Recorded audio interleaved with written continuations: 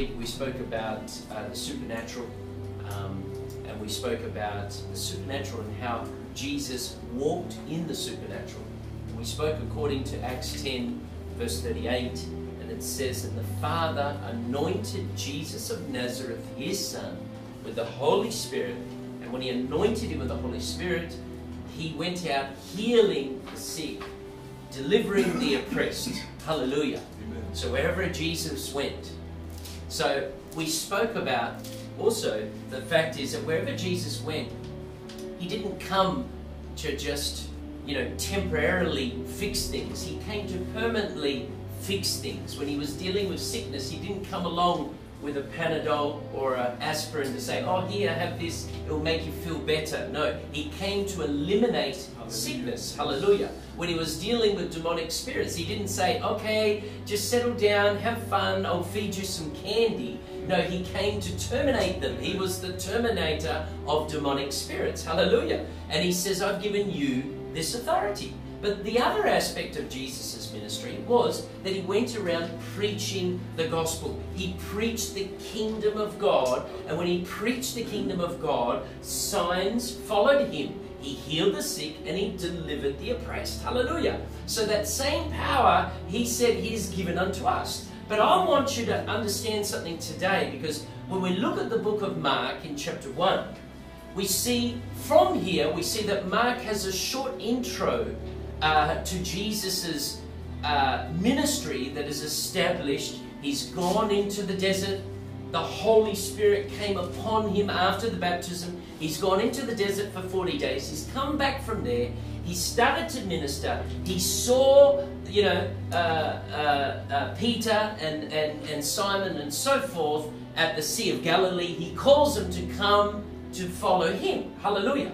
But then we see, according to verse 22, it says, or verse 21, it says that he went to the synagogue and he preached. He declared the word of God. But let's look at this. In verse 22, it says, and they were astonished at his teaching, for he taught them as one having authority and not as the scribes. Now, for me, this came as a rhema word for me, because I thought to myself, well, hang on a minute.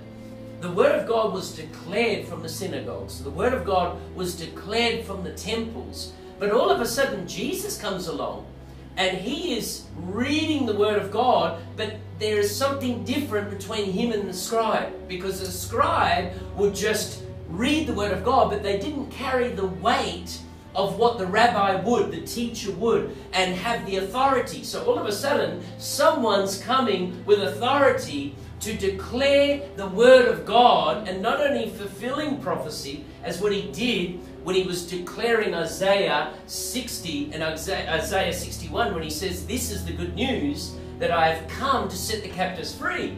Now, when he was doing these things, they were astonished. And they said, wow, we've never seen that before, because as them, they saw that he had authority, not as the scribes, but Jesus had a direct, he had a personal, forceful teaching that was foreign to any of them had ever heard before. See, when we have a personal relationship with the Word of God, which is Jesus Christ, we will also have an authority when we're preaching, which I believe is something that is lacking in the church today. Right. We have a lot of entertainment, but we don't see someone declaring the Word with an authority to have control over every demonic spirit, to have control over every sickness. Hallelujah. So he spoke with authority. They were surprised, but he not only backed it up with an authority in his speech, in his preaching, but it was backed with signs and wonders. Hallelujah. Now, the Bible tells us in the book of Titus,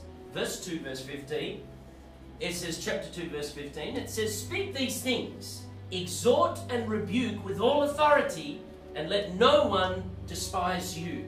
So God has given us a mandate to preach, to teach the Word of God, to rebuke. The Word of God is like a two-edged sword. Now, someone described it like this. The Word of God can be like a sword in one hand and like trying to balance a baby in the other. Because obviously a sword can do a lot of damage. So what we need to do is we need to understand the balance. And that's why when I look at Jude, it's very good because it says, according to verse 20 onwards, it says, build yourself up on your most holy faith, praying in the Holy Spirit. It says, keep yourself in the love of God, show compassion on some, and others save from the fire. So when we preach the word of God, it's like a sword. So we also have to balance it to know what to preach at the right hour, at the right time. And that's what people need to hear today. They need to hear a word in season. When you receive a word in season, it brings deliverance to you. It will also bring deliverance to your family. It will also bring deliverance to your marriage. It will also bring deliverance to your children, because that's what God does. He doesn't just come to put a Band-Aid over your sore. He doesn't just come to give you an aspirin or a Panadol for your headache, but He comes to deliver you and holistically do it completely. Hallelujah. So that's what we see with the ministry. According to Matthew 4, verse 23, it says that He also went to the synagogues, preached the kingdom of God. He came to heal and He came to deliver. Can you see there are three aspects of it? Preaching, healing, and deliverance. Hallelujah.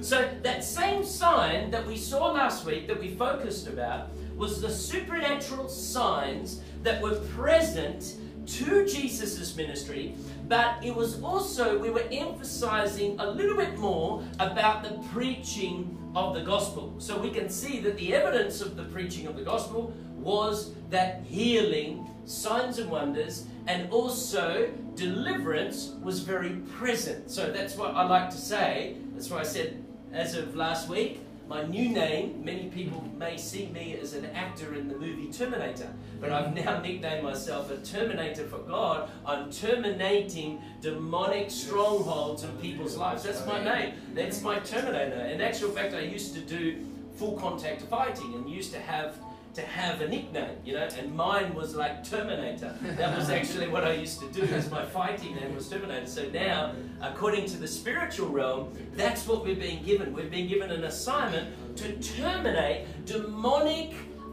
legal rights against the saints, to bring them into captivity. So we're going to look at that today. We're going to look at that authority. So as we as believers, are we challenged today to know, and looking at the state of the church that we see today, we see big churches. There is one Perth in church here alone that has a big name. In 2 weeks it had 2,000 members. But the power of God is not there to deliver the oppressed and heal the sick. So you are telling me there is a missing ingredient. So Jesus came along, just like it was then. He preached with an authority. They were astonished, and they said, who is this guy? He's preaching with an authority that the scribe does not preach. We haven't heard this before. And so it is today in the Church of Jesus Christ. As I travel the nations, God is raising up people that will walk in authority and understand the calling of God upon their lives. Hallelujah. Because that's what God has given to us. He's given us that authority to preach the gospel. So let's look at this. According to Matthew 4, verse 19, it says, then He said to them, follow me, and I will make you what? I will make you fishers of men. So the fishers of men is what? Instead of catching fish, Peter is now encouraged, and those with him, to, as the Lord's invitation was to learn to catch people by using the net of salvation and rescuing them from the sea of sin. And so it is, each person, when there is a call of God upon your life, as it was with myself, all of a sudden God is saying, hey, I don't want you to be in business. I don't want you to be in business operations, Robert. Now I don't want you to manage people. Now I want you to go and reach the souls of the lost. So it's the same type of calling. God's saying, come and follow me. Whenever there's a calling on our lives, God will say, come and follow me. But there is a progressive period to that calling. First is the calling, then the commissioning, and then the sending. So it was with the disciples. They were called, but then they had to spend time with Him. They had to be commissioned by the Holy Spirit. They had to be taught by Jesus Christ. They had to be given authority, and then they were sent out. Hallelujah. And so it is with us. In 1 Peter 2:21, we see, for to this you were called, Because Christ also suffered for us, leaving us an example that we should follow his steps. So that's kind of a high expectation for the church, that we should follow his steps. We should follow his example. So what Jesus did, we should also replicate and also see within our ministries, within what God has called us to do. So to follow his steps, clearly we are to consider Christ as our pattern for living, as well as our pattern for ministry. Live as he lived and did as he did, or do as he did. Hallelujah. 1 John 2:6, it says, he who says he abides in him ought himself also to walk just as he walked. Right. So it doesn't mean just in your character, but it also means to walk in authority. It also means to walk in power. So if he said it in his word, then it is sure that he is also meaning the same thing today. But the problem is that we have today is we're still trying to work out, did God say what he really said? And that's what we see today. We've got so many Bible translations. We have so many applications of our phone. There are so many different Bible apps. There are so many different CDs. There's so many things on your computer. But do we actually believe what God said? But then when you go to third world countries, you see they believe what God says and they're out there doing it. But we're still saying, well, did God really say that? I'm not sure. I'm going to sit on this. I'm going to meditate on this. And then no one does anything. Hallelujah. So it's time for God to start to raise up something within the believer. So let's look at this. According to John 14:12, we see in these words that Jesus spoke to his followers. He said, most assuredly I say to you, he who believes in me, the works that I do, he will do also, and greater works than these will he do, because I go to my Father. Now, I can clearly see here that we see, okay, the works that I did. When we look at this passage, Christ was making a direct reference to his ministry activities. Those things which he did to touch the lives of those who he came in contact with on a daily basis. Now, I can tell you, with the way technology is today, we are reaching more people than we've ever been able to reach before. Hallelujah. So looks can be deceiving. You know, like there are so many people contacting me on a daily basis, which sometimes drives my wife a little bit crazy. But the fact is, there are people, because someone that's in America today is at a different timeline to us. Someone in South Africa at the moment is in a different timeline to us. Someone in Asia, someone in Europe is at a different timeline to us. So therefore, when people know the anointing of God is upon your life, they will be contacting you at every hour of the day, because they are looking for those that also walked in the footprints of Jesus Christ. They are hungry. And I say to myself, why don't you go to your pastor? But their pastors are not moving in deliverance. They don't understand authority. No one knows how to cast out a devil. No one knows about generational curses. No one knows about these basic things that Jesus Christ gave in his word. But today we go to Bible college, and what do? We come up puffed up, but there's no evidence of what we learned in that Bible college.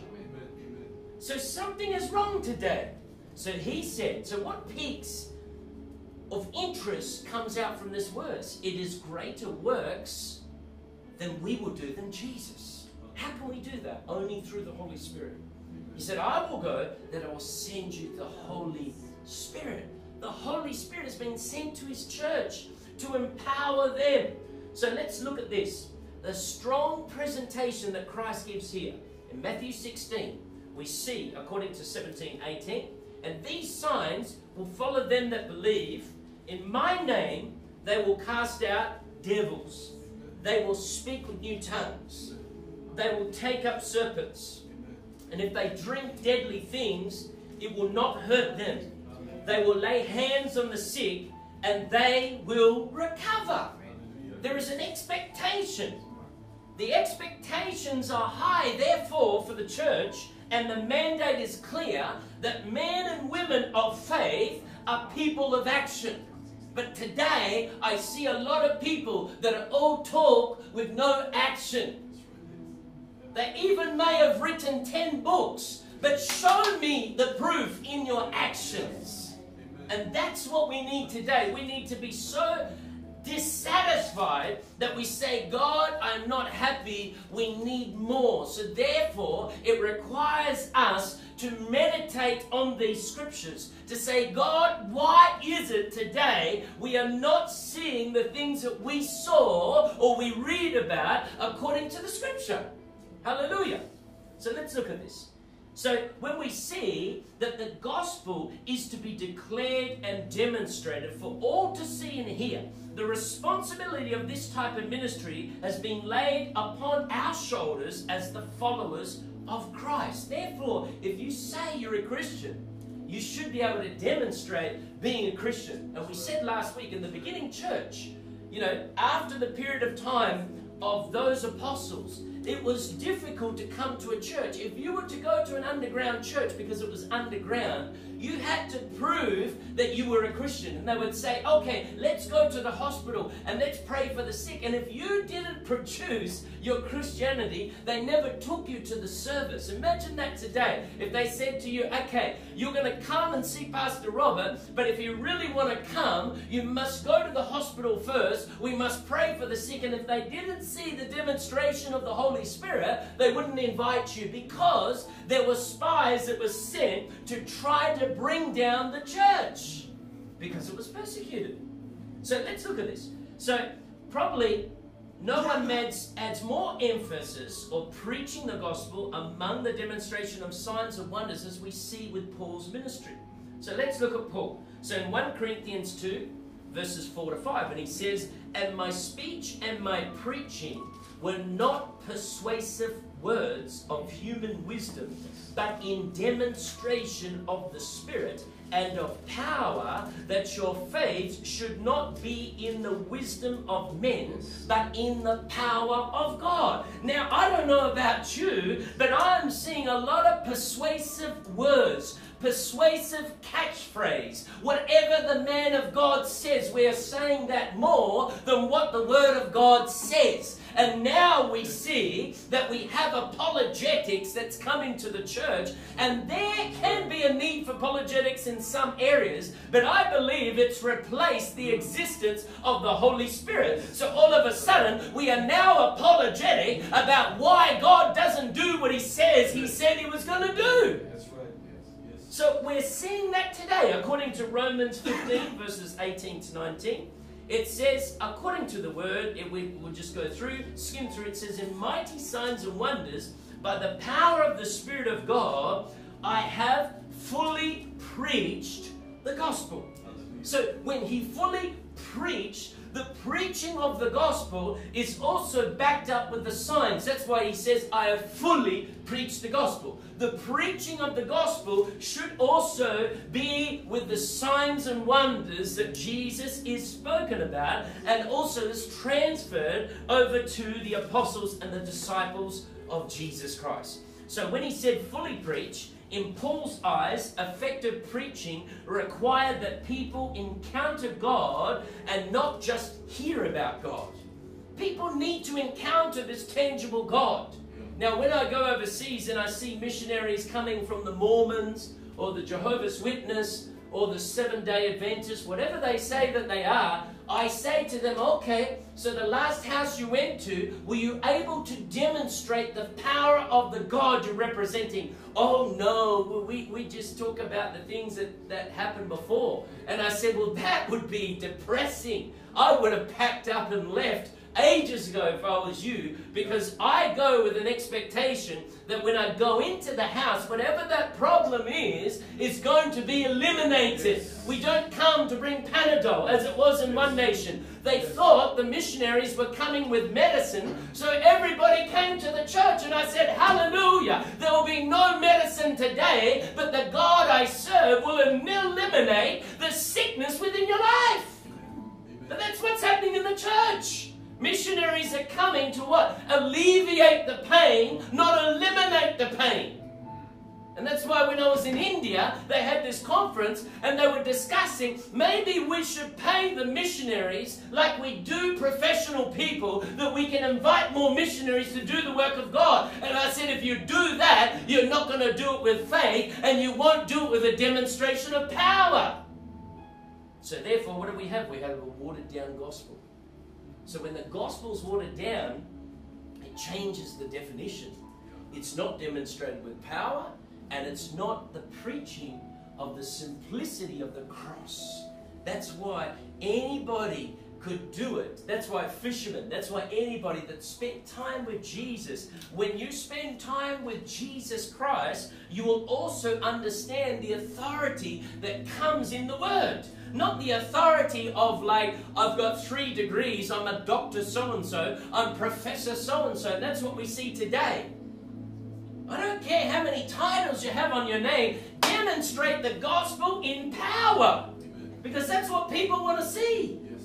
Hallelujah. Yes. So let's go on. So now we're going to take a closer look into the realm of supernatural signs and wonders. And we're going to see these different elements. We're going to look at specific list of signs and wonders in the signs and wonders presented in Mark 16 verse 17. So we're going to go through that again. We're going to see that he says they will cast out demons. So this is a sign of deliverance ministry. And we're going to go into that a little bit deeper now. We also see that it says, signs, they shall speak with new tongue. So we're seeing that there is a sign of a new language being given to the believer that will accompany and follow those that believe Jesus Christ. They will take up serpents.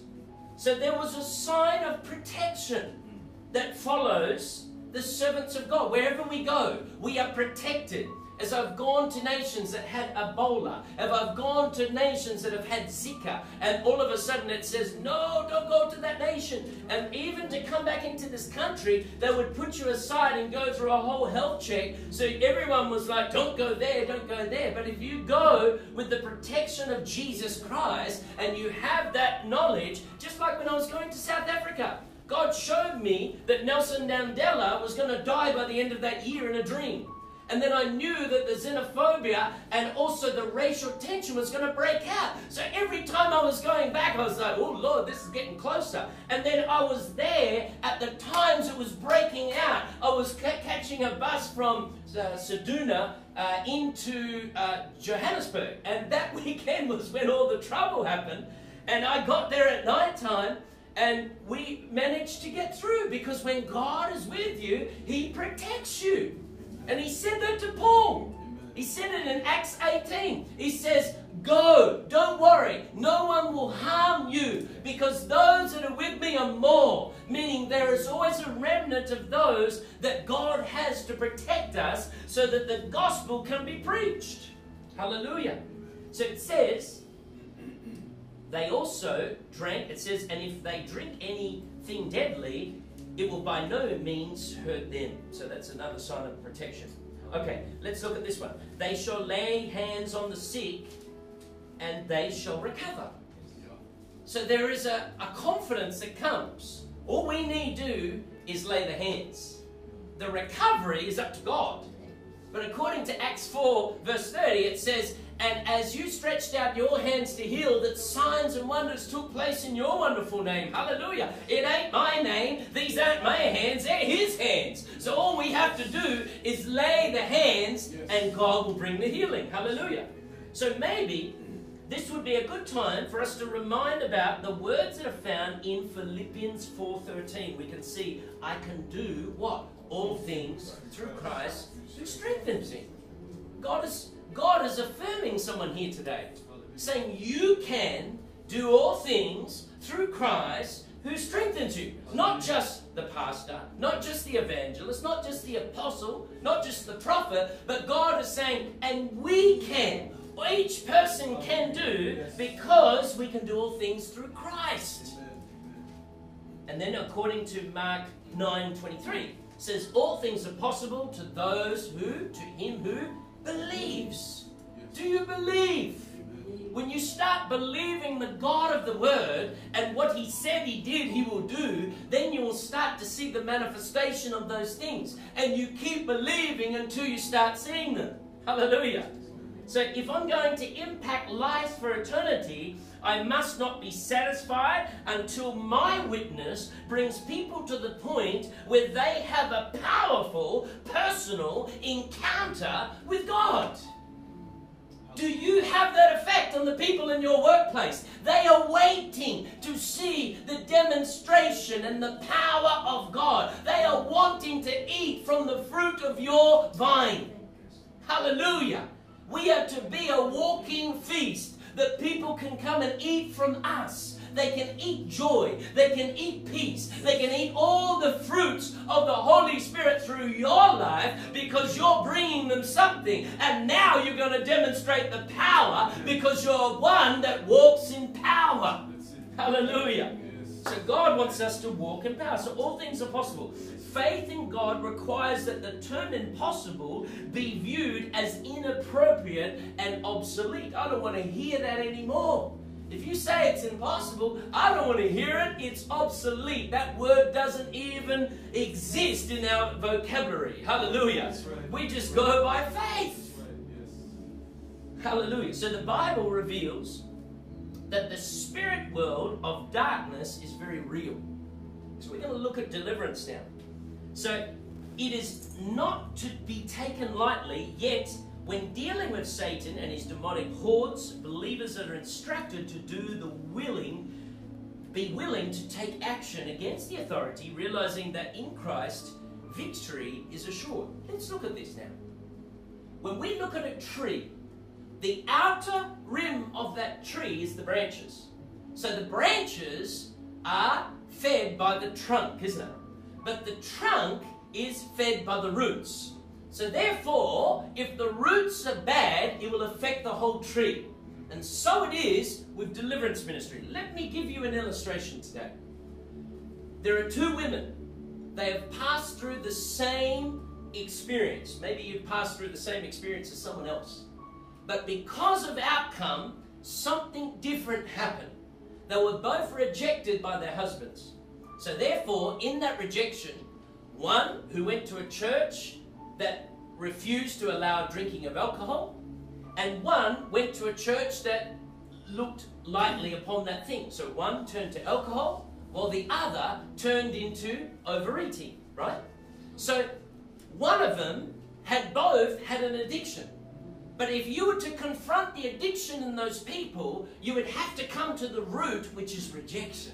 See? Otherwise, it is the root that causes the problem for the rest. So most of the time, when we meet someone that has gone into prison, for instance, we see a young man that has come from a home where there wasn't a father, so he wasn't affirmed, and then all of a sudden, because of that feeling of abandonment, then all of a sudden, this person turns to what? He turns to crime. He turns to trying to fit into society. So when we go into the prisons, we realize that we're dealing with abandonment. We're dealing with rejection. So when we get to the root cause of deliverance ministry, it will then be able to be a lot easier dealing with the problem that we see at hand. Because that's what demons do. They just come in and they come on top of each other. But there is a strong man within there that's controlling them. And most of the time, we find that unforgiveness, we find that rejection, we find that abandonment, we find that whatever that cause is, maybe it's abuse, whatever it is the cause of why other demons have come in. Then we also find that there are generational things that come into the line.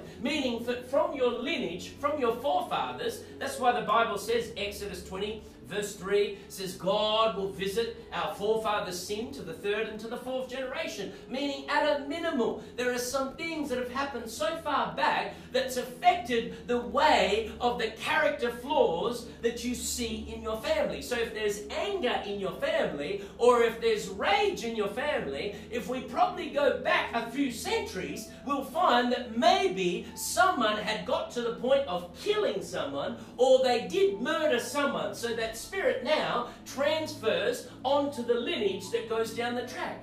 So when you go to pray with people, you preach the gospel, you see the healing, you see the deliverance, and then all of a sudden you need to now distinguish which one is it that you got to deal with. Are you got to deal with the demon, or you got to deal with the issue, which is the healing of the soul before, so the demon doesn't come back into that place. So let's look at this. We'll go a little bit further. It says in 1 John 4:4, it says, you are of God, little children, and have overcome him, because he who is in you is greater than he that's in the world.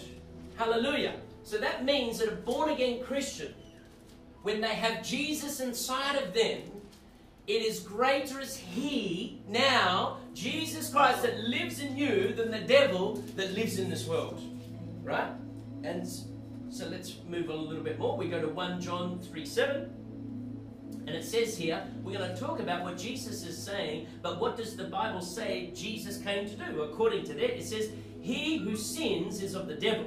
For the devil has sinned from the beginning. For the purpose of the Son of Man and the Son of God was to be manifested, that he would what? Destroy the works of Satan. That means that the purpose of Jesus Christ was to destroy the assignment of the devil that's been against each and every one of our lives. Hallelujah.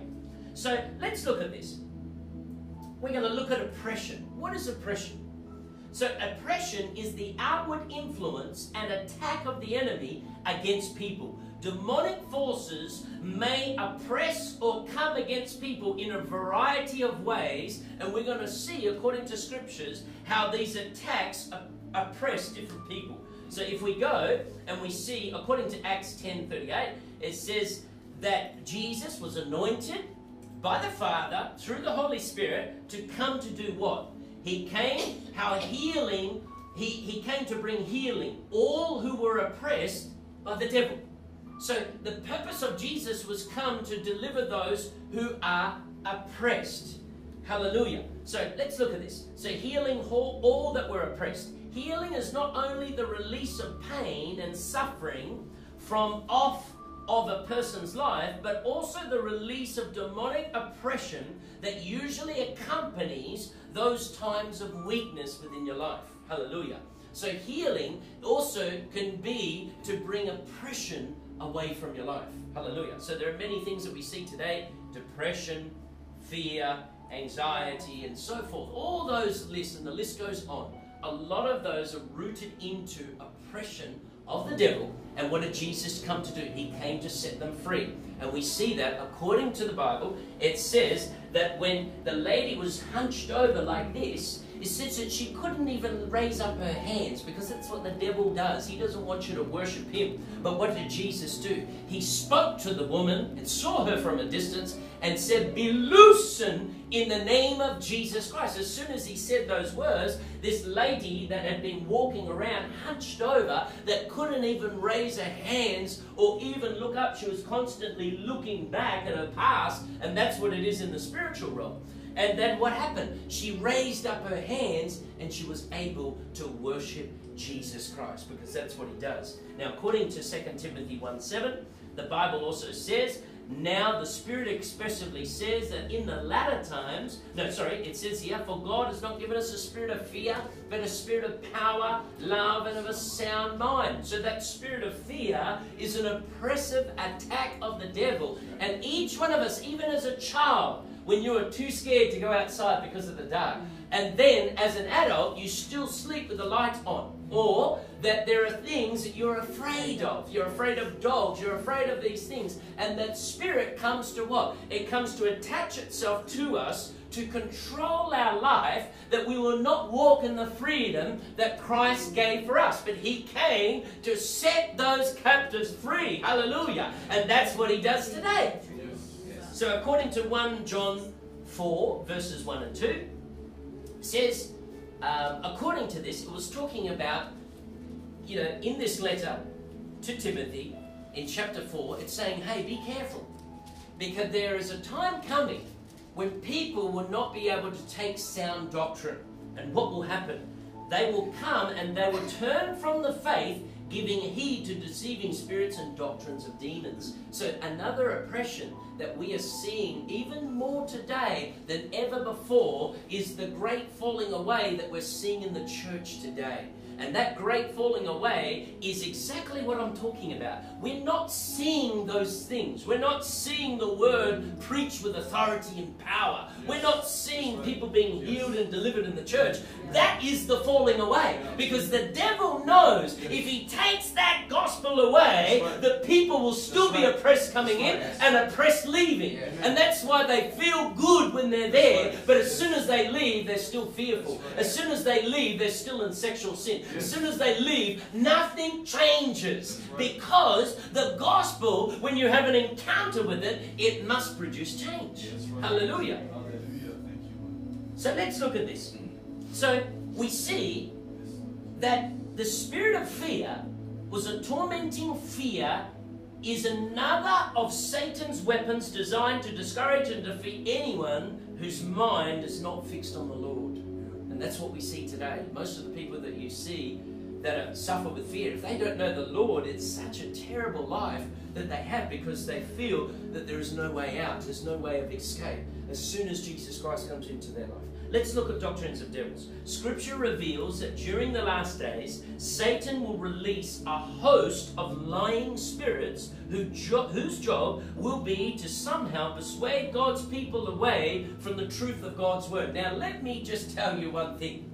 That gospel of once saved, always saved is the biggest lie from the pit of hell. And a host of demons have come out to spread that across the world, because if you think you don't have to repent, you're already given yourself a legal right for a spirit to come into you. The Bible says to be full of the Holy Ghost. When you're not full of the Holy Spirit, someone else will come and fill you. You may feel you have a false sense of security, that you're all right, but deep down your conscience is actually a little bit guilty about what you're doing, until it gets to that point that, just like an unbeliever, that you've actually told the Holy Spirit, no, I don't want to have anything to do with you. And so it was with Stephen when he spoke to the high priest, when he spoke to the Pharisees in Acts chapter 7, he says, and use. What have you been doing? You've been resisting. You've been resisting the Holy Spirit, meaning the Holy Spirit comes to convict us of sin. That's why he was sent, to convict us of sin and unto righteousness and unto judgment. But now we see that they take the context of Romans 8 verse 1, and they always use the NIV translation. The NIV translation says this, says there is no condemnation for those who are in Christ Jesus. But if you look at the King James Version, it says there is no condemnation for those who are in Christ Jesus that don't walk according to the flesh, but according to the Spirit. See, if you take that out of context, you will say, hey, there's no condemnation, you can't judge me. But the Bible says don't abuse the grace of God. The Bible also says be careful we don't abuse the Spirit of grace. Therefore, the Spirit of grace is the Holy Spirit. Now, the Holy Spirit's been given a title of holy because He is holy. That's why God said to us, we must be holy, for your God is holy. Hallelujah. So for us, we must understand these things. Now, according to Mark 1, we're going to look at this because we're going to look at possession. Now, possession is the ultimate controlling work of demons. Demons' possession is possible for those who do not have the Spirit of Christ in them and who open their lives up to the working of demonic spirits. So we can see that in the following scriptures that we're going to read. But let's talk about this. Can a Christian be oppressed? Yes, a Christian can be oppressed. Now, a demon cannot come into your spirit because that's where the Holy Spirit is. But we have three parts to us. We have the flesh, we have the soul, which is your character, which is your mind, which is your emotions, and we have the spirit man. Now, we gave that demonstration on Sunday where the whole topic was to walk in the Spirit, wasn't it? And I gave that demonstration how the flesh communicates to the soul communicates to the spirit, And the Spirit, now that has the Holy Spirit, rejects it if it is not righteous. It says that is not righteous. Then it communicates to the soul, and then the soul communicates to the flesh. But if the flesh continues to do it, then their flesh will convince the soul to say, hey, you know it's good. You know you feel good when you do that, because the soul's all about emotions. And that's what we do. We find that we have Christians that have addictions. We have Christians that are fearful. We have Christians that are oppressed, that are anxiety, that have depression, that have lust issues, whatever it is, because their flesh is communicating with their soul, and the soul's not taking the advice from the Spirit, and the flesh is not hindering it. That's why we have to fast and pray. When you fast, you subject the flesh to come under the will of the Spirit, and you will not fulfill the lusts of the flesh when you walk in the Spirit. Hallelujah. When you're in the Spirit and you fast, it is food for the soul. But when you eat, when you should be fasting, it is poison to the soul. That's why when you keep on eating and eating and eating, you're building up the flesh man, but your spirit man is becoming weak. That's why he says that when I go, they will fast. So fasting is so vital also for deliverance. The Bible says that some only come out through prayer and fasting. So fasting, we must subject the flesh so that it becomes the weaker person. Otherwise, the spirit man will dry up. And if you the soul and the flesh are not communicating the right stuff, the thing will feel oppressed. And that's what happened. A demon will come and oppress the spirit man, like putting a cup over the spirit man. And the emotions, or the soul, has all the attachments of the demonic spirit. So if it's a spirit of fear will come and attach itself to you. So every time you feel fear, or you come across a certain situation and you feel like, why am I scared now? I shouldn't be scared. Because it is the demon hiding behind that very characteristic. That's why when you get angry and all of a sudden there's no point of return, as you know, you feel like that and you say, oh, I've just said those things. And you want to say sorry straight after, but you've already done the damage because you had no self-control. That's why one of the fruits of the Holy Spirit is self-control. So do we have self-control when we're put into a situation where there's lust? Do we have self-control when we're put into a situation when anxiety starts to have its way? Do we have self-control when we're in a situation where we are addicted to drugs, food, alcohol, smoking, whatever it is? We can be addicted to different things. And do we have that self-control? And that's what it is. So the demon can come and afflict itself, hide behind your emotions in your soul. But then also a demon can come and afflict your flesh and bring sickness, isn't it? We know that. So even an unbeliever can get sick, just as Christians can get sick that we see today. But in the church of God, the sickness should be eliminated. It shouldn't be tolerated. But today in the church, we see demons are tolerated, sickness is tolerated, because no one is willing to get on their knees and meditate on the scriptures and say, God, did you mean what you really said in your word, or was that just for before? And that's what we're seeing today. In many Bible colleges, they will say, oh yes, God did those things before because that's what he did to establish the church. He doesn't need to do that now. That is a lie from the pit of hell. We have institutions, we have dead churches that are controlled by man and the Spirit of God. The people that are put into those positions in the priesthood are appointed by man and not by God. And that's what we see today in the church. So for us, we must be free from oppression. But let's look at these examples of oppression. According to Mark 1, verse 23 to 27, we can see here that this is just after Jesus preached a wonderful gospel with authority. Now there was a man in the synagogue with an unclean spirit, and he cried out, saying, let us alone. What have we to do with you, Jesus of Nazareth? Did you come to destroy us? I know who you are, the Holy One of God. But Jesus rebuked him and saying, be quiet, come out of him. Then all of a sudden, and when the unclean spirit had convulsed him and cried out with a loud voice, he came out of him. Now, when you're doing deliverance ministry, Most pastors today, oh, I don't like deliverance ministry. Even in Johannesburg, this one guy says, I don't like deliverance ministry, I don't want vomit on my carpet. They don't understand that these things must convulse to come out of the person. That's a requirement. So if you're more worried about your lovely carpet, then you're in the wrong business, because preaching the gospel will have convulsing and vomiting of spirits coming out of people. As much as you want to say it's not there, we can clearly see it's here in Scripture. Hallelujah. And when you want to be like Jesus, you're going to walk like Jesus. We're going to see the same things as Jesus. So it came out of him. Then they were all amazed, so that they questioned among themselves, saying, what is this? What new doctrine is this? For with authority he commands even unclean spirits, and they obey him. Hallelujah. And immediately his fame spread throughout all the region around Galilee. Let me tell you one thing. When Jesus came, he came with authority. They were astonished.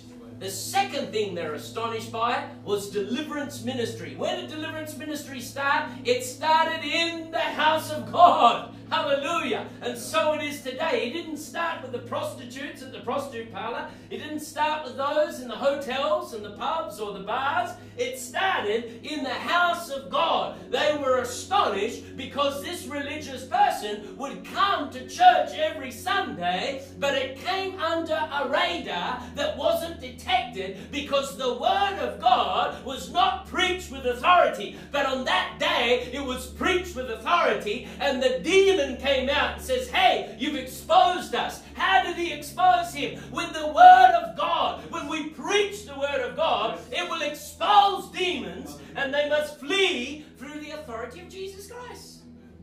But why was it such a strange thing? Oh, this is a new doctrine. And so we're seeing it today. Oh, I don't believe in generational curses. I don't believe in deliverance. I don't believe in that doctrine. It's not true. No, it is true. It was there at the beginning, and it brought such an excitement because they hadn't seen it before. The deliverance ministry, in its essence, started more with Jesus Christ. We see David, he played the harp, and it controlled the demon that was within King Saul. But it wasn't delivered. But all of a sudden now, they're seeing an authority being preached with the word, being demonstrated, casting out demons. They are shocked. But what happened is the news went afar. And everyone said, wow, this authority is something that we haven't seen before. And so it is in the church, in the house of God, as I travel the nations. And I'm seeing the demons being cast out of pastors themselves. Something's wrong in the house of God. So one must meditate and pray and say, God, what needs to change? So let's go on a little bit further. According to Mark 1, 32 to 34, we see another instance. Now I'm going to read from verse 30, because we see, but Simon's wife's mother lay sick with a fever, and they told him about her at once. So he came and took her by the hand, lifted her up, and immediately the fever left her, and she served them. So at evening, when the sun had set, they brought to him all who were sick, and those who were demon-possessed. So he dealt with the spirit of infirmity because of oppression in the mother-in-law of Peter. But now he's dealing with those who were possessed, meaning they weren't believers. They didn't receive God. They were possessed. They were controlled by these demonic spirits. And it says here, they brought all of those to him who were demon-possessed. And the whole city was gathered together at the door. Meaning, this created such a fame. Everyone wanted to come and see. And so it is. When you go to some places, you start doing deliverance ministry, you will get a crowd very quickly. Hallelujah. Because people want to come and see what's going on. What's all that shenanigans going on? Hallelujah. Probably here, they will ring up the nut house to come and take you in a straitjacket. Hallelujah. Not knowing that it's actually a demonic spirit that needs to be dealt with. Or we see it as, they'll say, oh, that person's just having an epileptic fit. There's always a science terminology given to something that is sometimes spiritual. So it says here, and when he healed many who were sick, with various diseases and cast out many demons, and he did not allow the demons to speak because they knew him. Now, to be honest with you, I don't like to speak to too many demons. I like to get them out as quick as possible. But sometimes, to get their name, it removes the authority that the demon has upon the person.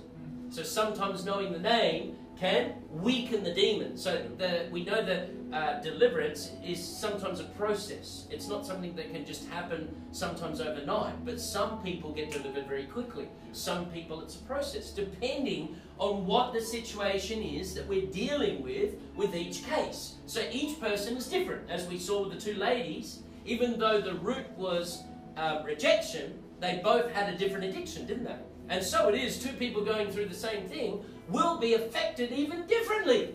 One might have an addiction, one might go and look for another addiction, maybe sexual sin. Maybe with her husband rejects her, she then becomes unfaithful to sleep with other men, because the spirit was different for each person to come, and the assignment was different.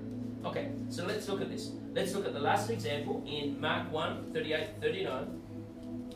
It says, but he said to them, let us go into the next towns, that I may preach there also, because for this purpose I have come forth.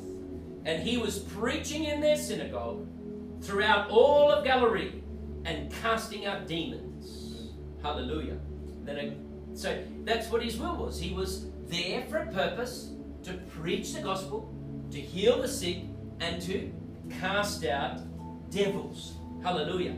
So when we look at Ephesians 6 verse 10, we can see clearly now, we can see that God is now looking at the hierarchy that is within the demonic realm. So that is that the fallen angels, we have Lucifer at the top, then we have the archangels, we have those that are principalities, those in high positions, and we have those going down to the smaller minion demons that do the medial stuff. There are demons that control regions, there's demons that control areas. Let me give you an example. You can be on a plane and you feel sick in that particular city, but as soon as that plane lifts off and you get beyond that area, all of a sudden you start to feel good, because that oppression, that sickness, whatever it was that was in that region was bringing oppression upon the saints. So every city that I go into, there is a hindering force, there is an oppressing force, there is a strong man within those places that tries to what? Hinder the work of God, hinder the Christian from being effective. So that's why in some places you can sense there is a spirit here. You go into a nightclub, you don't have to be there long. If you stay there long enough, that seducing spirit of that nightclub will come and seduce you, and you will compromise in your Christian walk. Because there were people that I knew in the early days, they said, hey, we're going to go to the nightclubs, we're going to start to evangelize these people. The very people they were trying to evangelize was the very spirit that came, and they all fell in sexual sin. Because they were trying to do, even other people that I know that were trying to minister to prostitutes in different countries. Because they weren't strong in the spirit, they were being in places where the spirit was very strong. And if your spirit is not strong, then you've got to keep away from those places. Otherwise, they will oppress you. They will affect you. Right? So you've got to be very careful. We can do another teaching about this later on. But let's look at this. Ephesians 6, verse 10.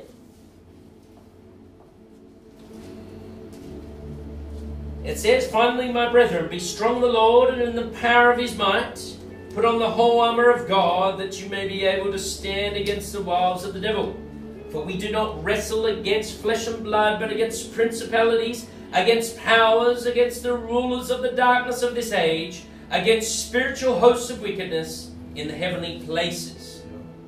We're dealing with spiritual forces. And every time we preach the gospel, we are shaking the fortresses. We are shaking the kingdom of darkness upon this world. And that's why when we preach the gospel, it will be like we're turning the world upside down. Because that's what we're doing. We're turning the world within each person upside down. That they feel conscious of the sin that's in their life, that they want to repent and come back to Jesus Christ. Hallelujah. So we can see according to Mark 16:17, it says people of faith can put the devil on the run. Did you know that? People of faith can put the devil on the run. Hallelujah. Now I don't know if maybe he's been crouching at your door. Maybe he's been tormenting you. Maybe he's been oppressing you. Maybe he's been possessing you. Who knows? But we, with authority, with people of faith, can put the devil on the run. So it says here, and these signs will follow them who believe. In my name they will cast out devils. They will cast out demons. So, like Christ, we have been given the mandate and the power to what? To set the captives free. That means Corey has been given the same authority. That means Fifi. That means Ronald. That means every single person listening to the voice of this tongue now knows the truth. They have been given the mandate. And that mandate is of Christ and is to walk in the power to set the captives free. And those that have faith will make the devil go on the run. Hallelujah. So let's look at this. Let's look at healing. So in Luke 17 verse 14. Before we turn to that, healing can be instant. And healing can be progressive. How do I know that? Because I go to the scripture. Hallelujah. Everything we say must match up with the word of God. Otherwise it becomes what Pastor Robert said, or Pastor so-and-so said, or Apostle so-and-so. No. What the word of God says is what we must stand upon. So here we see in progressive healing, Luke 17:14, it says, when he saw them, he said, go show yourself to the priests. And look at this. And as they went, they were cleansed.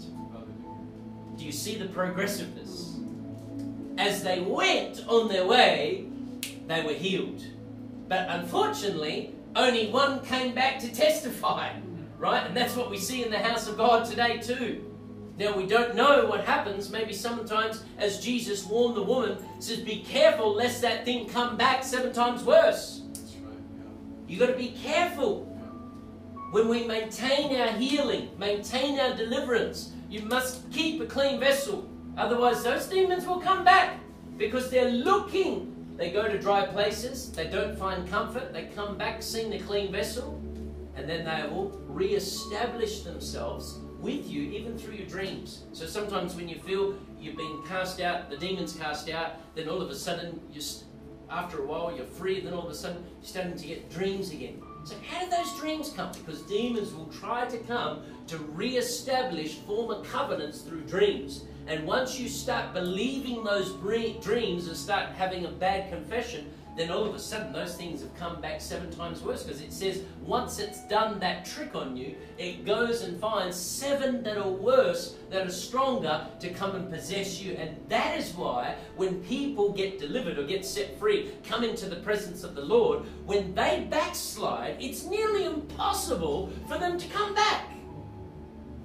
There are people that I know that were touched by God, that were healed by God, that were delivered by God. But because they backslid, those demons came back 7 times worse. And that devil will never want you to come back under the presence of God again. So what does he do? They will shut all your phone calls.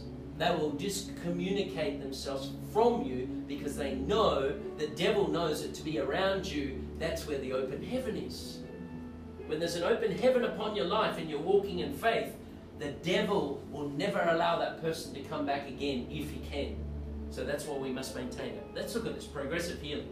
In Mark 8, verses 22 to 25, I won't read the whole chapter, but it talks about the blind man.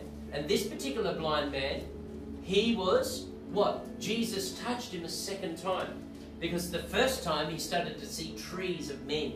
Meaning it was a progressive healing. It was a progressive healing. So he prays for the blind man twice. So in the midst of whatever physical affliction that we may ever face in our life, we must learn from these examples in Scripture.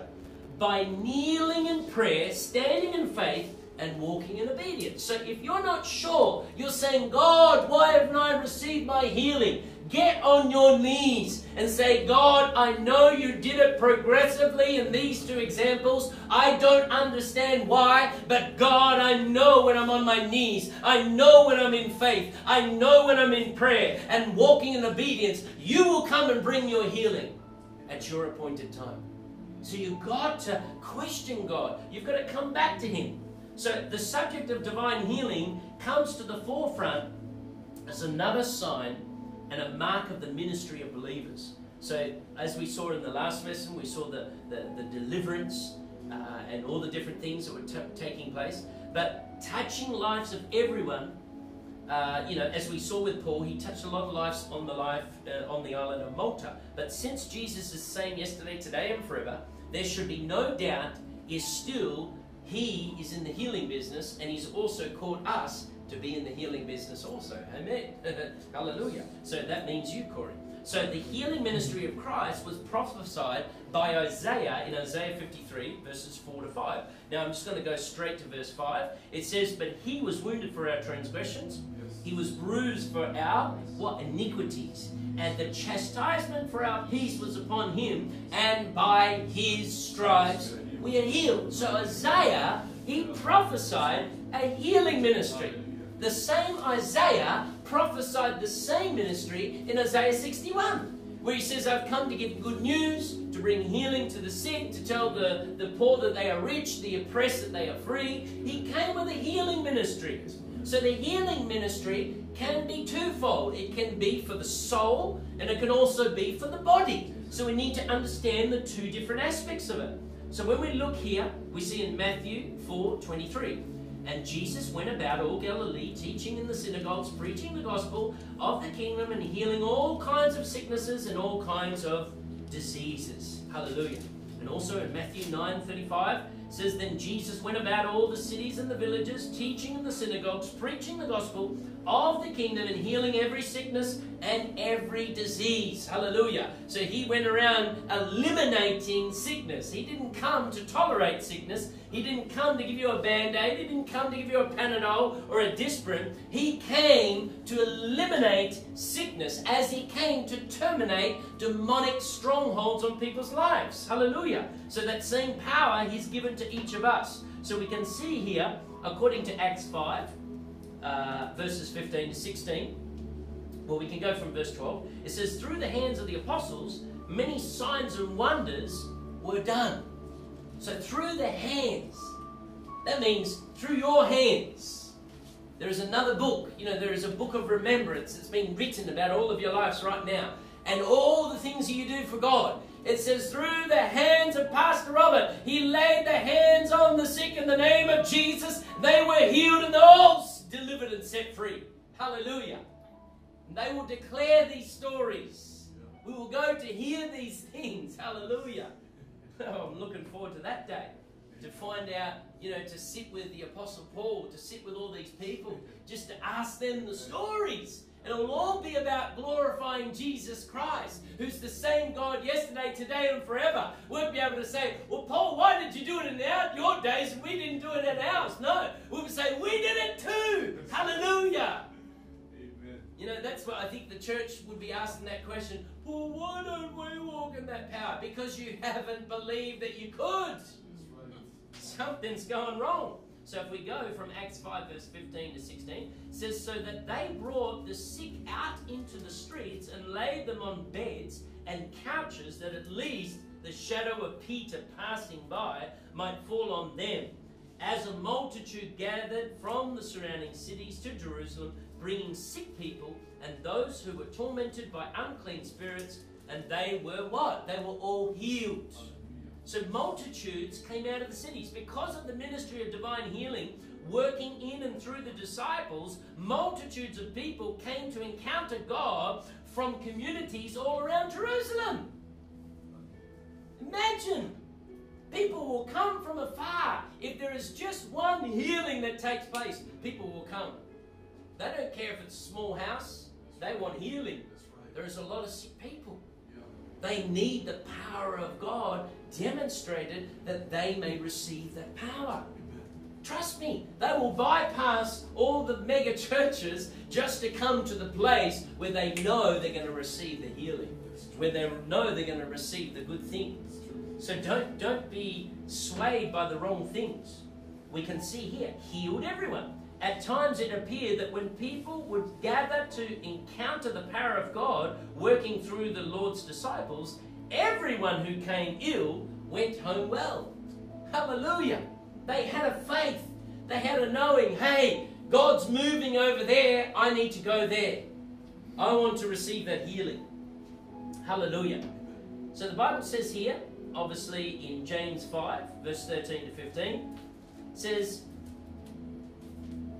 is anyone among you suffering? Let him pray. Is anyone cheerful? Let him sing psalms. If anyone is among you sick, let him call for the elders of the church and let him pray over him, anointing him with oil in the name of the Lord, and the prayer of the faith will save the sick, and the Lord will raise him up. Hallelujah. That's the promise. Go out, anoint the sick, and the Lord himself will raise him up. Hallelujah. So God is here to produce this. So we can also see, according to Acts 9, 33 to 35, it says, for he found a certain man named Aeneas, who had been bedridden 8 years and was paralyzed. And Peter said to him, arise, Jesus the Christ heals you. Arise and make your bed. So all who dwelt in Lydia and Sharon saw him and turned to the Lord. So we can see here that all turned to the Lord. So this single act of healing of one name Ananias, was so powerful, the entire population of two communities accepted the gospel message. Hallelujah. That's what we can see in some places. You go to very remote places of India, very remote places of Africa. When you bring one healing, and especially if there is a contest between a witch doctor or some demonic stuff going on there, and you start to see those forces come down, many people come to the Lord, because many people were consulting those, even people in churches, because the churches they go to doesn't have the demonstration of power. People want supernatural healing, so if they're not going to get it from the church, they will more likely go to another place. So it is in the church. People go into New Age, Reiki, yoga, all these Eastern meditation things, looking and searching for power, not seeing that God is a God that works. So to think God's people can literally bring relief to the suffering masses of this world is an absolute incredible thing in itself. Hallelujah. So I think I'm just going to stop there. So Lord, I just thank you in the name of our Lord Jesus Christ. You are the God that works miracles. You are the God that works miraculous powers. Yes. You're the same God yesterday, today, and forever. In the name of our Lord Jesus Christ. Lord, I pray right now, through the power of the Holy Spirit, as your word is being preached, there are those that are viewing, there are those that are watching, that have been sick, that need healing. There are those that have been oppressed, that need freedom. Lord, I thank you in the name of our Lord Jesus Christ.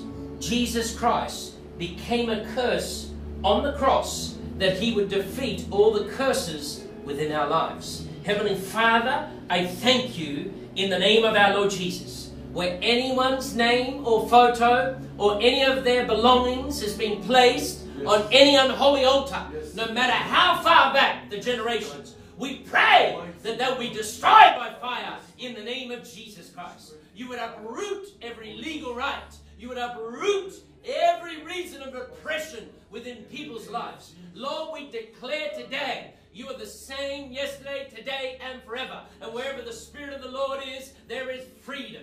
You said, Lord, in your name, you will set the captives free. In the name of Jesus, the name of Jesus will set the captives free to deliver the oppressed. In the name of Jesus, we declare today that you will bring freedom to all those that are listening right now that need that freedom. Let them receive it today in the name of our Lord Jesus. I just want you to stand up if you can. Thank you, Jesus. We're just going to come back to the Lord. We're going to ask him to come into our hearts. Thank you, Jesus. Thank you, Jesus. So if you're watching or listening right now, I just want you to shut your eyes. Just close your eyes right now. God is also speaking to you. You know, He's saying that even through you, I'll do things. You know, like Christ, we have been given the mandate and the power to set the captives free. You know, the impact that we're going to have, we're also going to have on many, many people to bring that impact. So the expectations are high and the mandate is clear. Men and women of faith are people of action. And you're even going to make the devil run. He's going to flee. He's going to flee from us, because greater is He that lives in us than he that lives in the world. But if you are here today and the Lord is convicting you of any sin, any word or thought or deed that's been done today or over this last week that you know that is not pleasing to God, we're going to have this opportunity to come back to the Lord. We're going to repeat this. We're going to repeat this prayer right now. In the name of Jesus, just declare this. Heavenly Father, this night we repent of all of our sin. Wash us with the blood of your Son, Jesus Christ. We welcome the gift of your Son, Jesus, into our hearts as our Lord, as our God, and as our personal Savior. And from today, it's a new beginning. Our past is forgiven. Today we choose to forgive those that have offended us, or those actions that others have done. As you forgive us, we forgive them. Today is a new beginning. We are born again. Father, send the promise of the gift of your Son, the Holy Spirit, into our lives to empower us, to heal us, to deliver us, to set us free. We don't want to be ordinary Christians. We want to walk in spirit, walk in power, walk in authority that Jesus gave us. We receive it. We believe it today in the name of Jesus.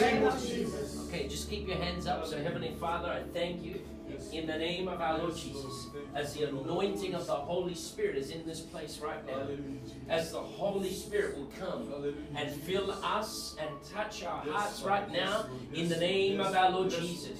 Holy Spirit, send your anointing right now. Send your anointing. Send your fire. Send your glory right now. Holy Spirit, Holy Spirit, you are welcome.